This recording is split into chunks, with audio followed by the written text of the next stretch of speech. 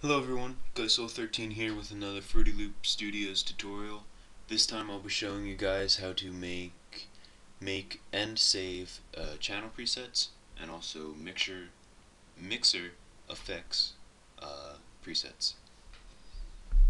First, how to save channel presets that you guys make. First, of course, you need a new channel. I'm going to show you guys with Fruity Kick just because it's the easiest. If you guys are wondering where are the presets located, click on the name, go to presets.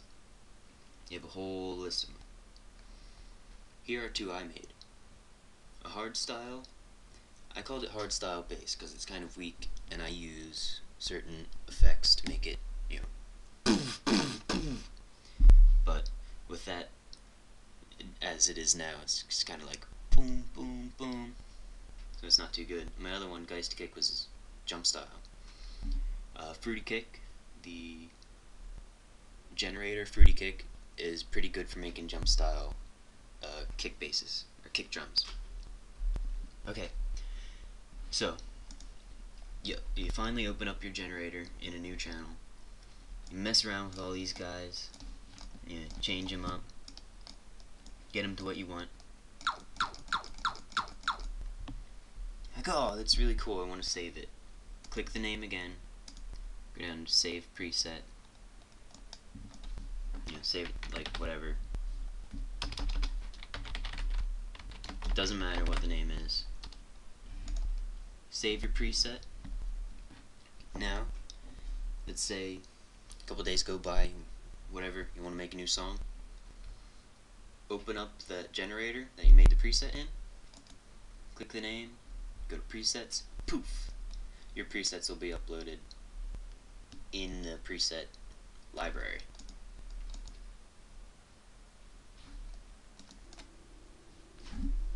Okay, so you want to save a mixer effect. You want to save a preset there. Go to your mixer, go to your preset, get this guy right here. Now, for the effects, where the presets are located is a little bit different. Right next to the name is that little arrow, and there's the presets. Okay, same thing, save preset as.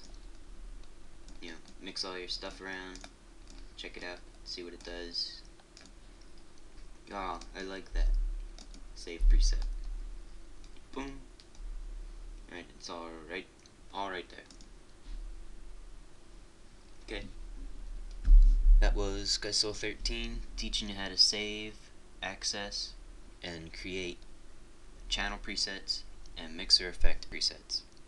If you have any questions, you can contact me through PM on YouTube, or if you want to hit me up on email, it's GuySoul13 at Comcast.net. Thanks a lot.